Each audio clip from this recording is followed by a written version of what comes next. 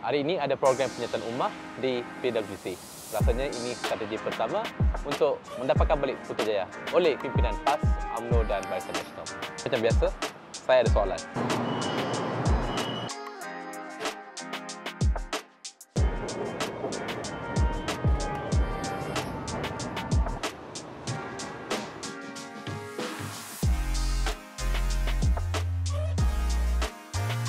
What is Himpunan Penyatuan Ummah?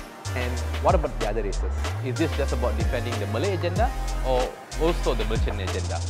Well, to be honest, a strong opposition is what's needed for check and balance of the government. And boy, the opposition is united and eating the government for lunch every single day. So, the next 3 to 4 years is going to be very interesting.